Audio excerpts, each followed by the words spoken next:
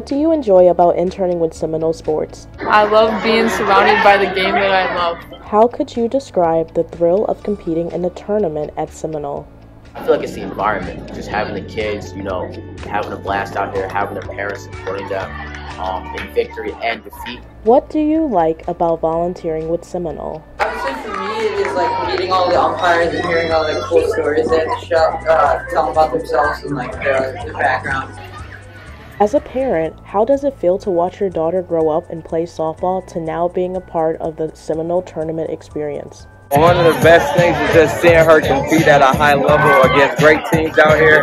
What are you and the team most proud of being here this weekend? So this is actually our first tournament back playing as a team since high school season, so that's a pretty good part of it. We're coming off strong. We got the 1 seed and we're ready to play today. So.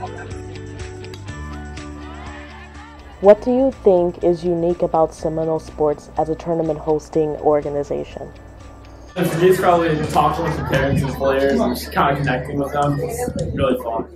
I get to just see all the teams have different slogans and just like bond, but like just that unity they have together as one. A fun, loving community that gives youth a chance to be involved in sports.